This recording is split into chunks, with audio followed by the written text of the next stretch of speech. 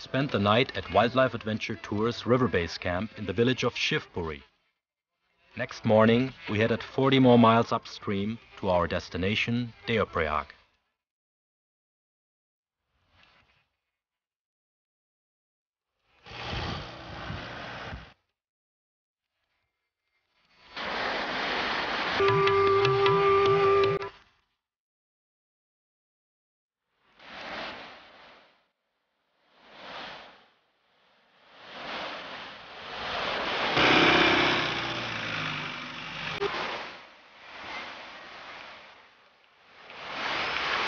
We're here at the beautiful city of theyre, which is over 2,000 years old.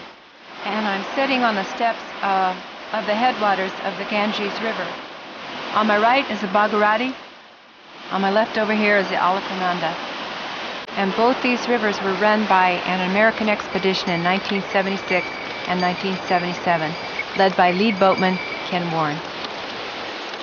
The confluence of the Alakananda and Bhagirati tributaries form the main Ganges River at theyre.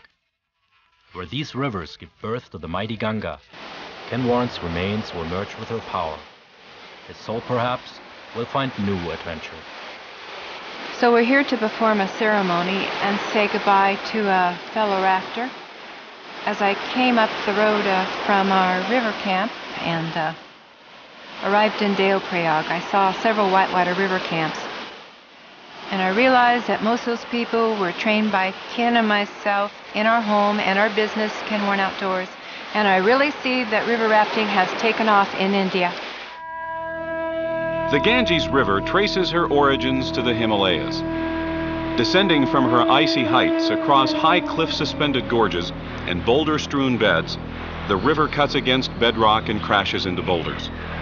Breaking into whitewater rapids, the river foams and swirls and falls into a thunderous din.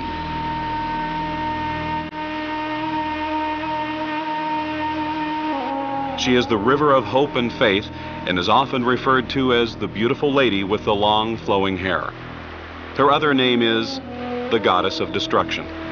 She is the most sacred of rivers in the world. Every year, millions of souls seek her purifying powers at ancient pilgrim destinations such as Hardwar and Rishikesh at the bottom of the Himalayas.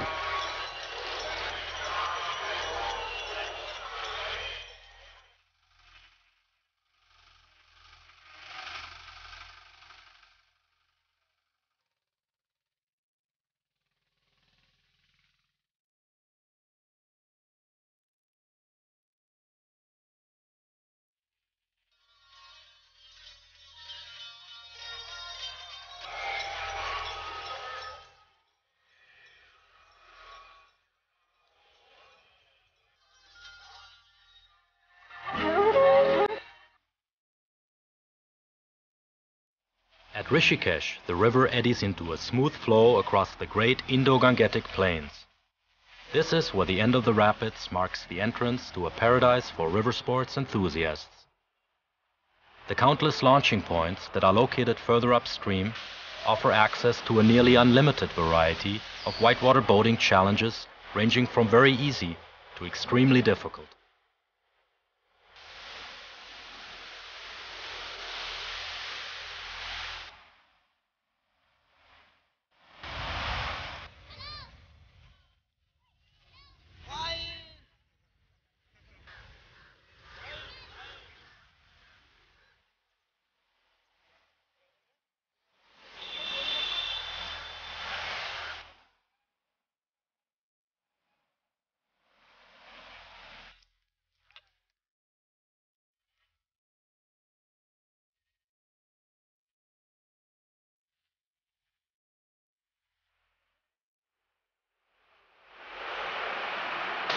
The return of the Hindus' mortal remains to the Ganges River symbolizes a new beginning in the endless cycles of eternity. The cycle of Ken Warren's life was about to close. Jan had come to India to fulfill a promise, her husband's last will. The first descent of the Ganges and its two tributaries 17 years ago had led to an era of high adventure for Ken and Jan both. When he realized how the holy river had changed his life, he decided that one day he would return to her forever.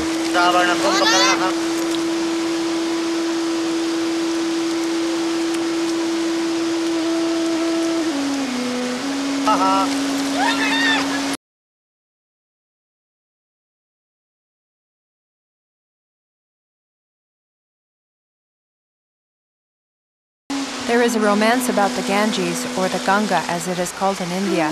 It is a sacred river, worshipped for its life-giving waters, and it is a lifeline for the great northern plains of India. In the upper reaches, the Ganga flows through the picturesque mountains of Garhwal, also known as the abode of the gods. Here it is a young river, its icy green waters frothing over boulders and cutting their way through steep gorges.